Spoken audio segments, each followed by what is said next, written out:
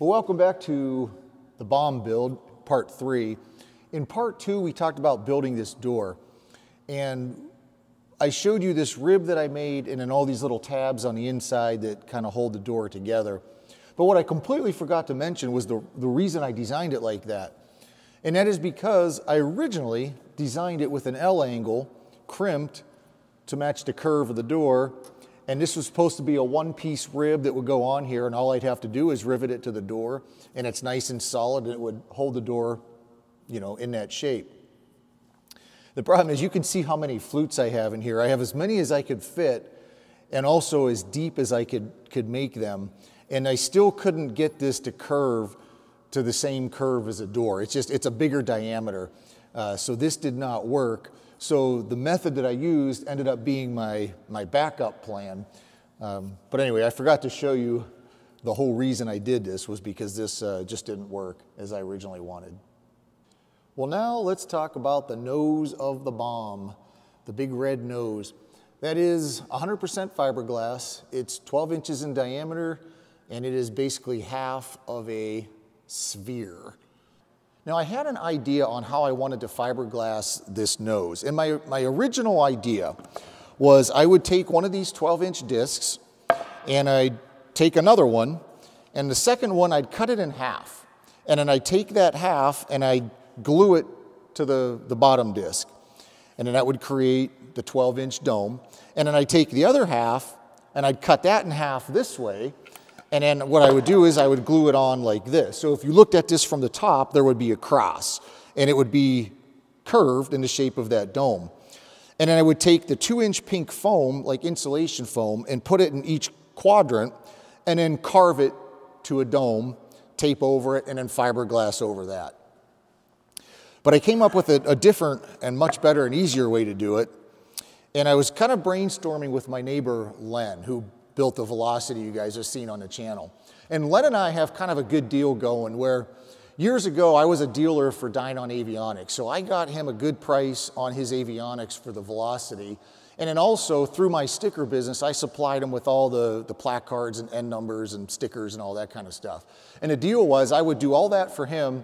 And then anytime I want to make a fiberglass fairing, I've got full access to all his resin and fiberglass and all that kind of stuff. And it's worked out really well. So all the fairings that I made for the Super Duty, when I need the resin, I just go down to Len's house, we mix up the resin, and then I run back to my hangar and then make a fairing. In this case, because we could take it to his hangar, I don't have to move the whole airplane, we just fiberglassed this in his hangar. So I was in there brainstorming with him on how I can do this. And then I started thinking, well, wouldn't it be easier just to fiberglass over a ball? Is there a 12-inch ball that I could buy and then just fiberglass over that? And I Googled or went on Amazon for a 12-inch ball, and this 12-inch foam ball is available. They have different sizes, but obviously I needed 12 inches. So I bought this 12-inch foam ball for like 40 bucks, and I mounted it to a piece of wood. All I did was just put a screw up through the wood and push the ball on there. And then that was going to be the mold to build that dome. So this is the ball at Len's house. And the very first step is just to take the resin on a brush and cover the ball. Once it's covered with the resin, then we can start adding the fiberglass. Now to add the fiberglass, I cut a whole bunch of pieces in a triangle, basically the shape of a piece of pizza. And then that's what I use to wrap around the ball. Now Len filmed this on his phone as I was laying up the resin and glass. So there's 3 layers of fiberglass. And as you saw, the first step is just to put some resin on the ball, and then the first layer of glass, and then add a little bit more resin, and then just keep adding the layers for a total of 3 layers. So this one here, I think, is putting on the second layer here, and you can see it's just, the fiberglass looks like a little piece of pizza, and that's the best way to get it to conform to the shape of the ball, and it worked really nice.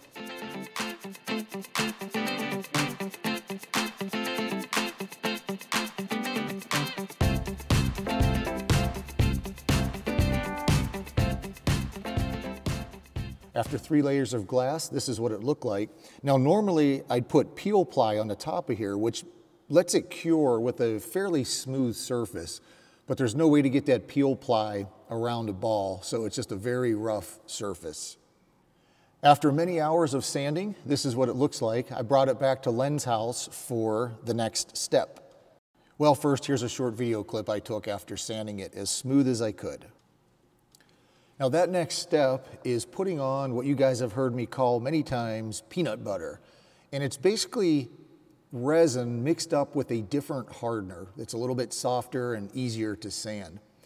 And if you've watched me make other fairings, you'd see that normally I put this on with like a hotel key card, so I can put it on nice and smooth for minimal sanding. Well, there's no way to put that on a ball with a squeegee or credit card type thing. So we basically mixed it up. I dipped my hand in a jar of resin and just started spreading it on the ball. And with my hands, I spread it all over the ball, and I tried to smooth it out the best I could, because the smoother I could get it, the less sanding I would have to do.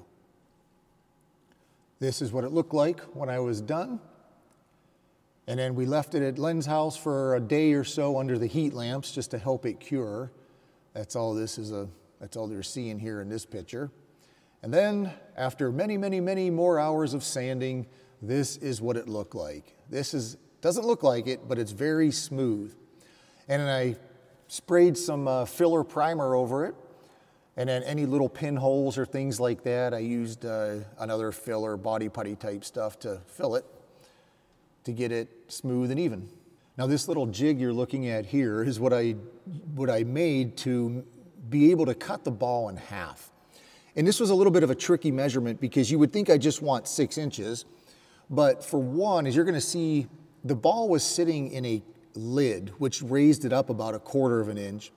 And then also I didn't want it exactly half. I wanted to leave a little bit extra just to give me some room to rivet the fiberglass dome onto the body. Here you can see the ball sitting in a lid, and that's just a good way I came up with to hold it. And I take my little jig and I just trace all the way around it on a nice flat surface. And then the pen obviously draws a circle around the ball right where I want it. And that's what I use, that's the line I use to cut it in half. Not rocket science, you just have to think a little bit on how you want to do things.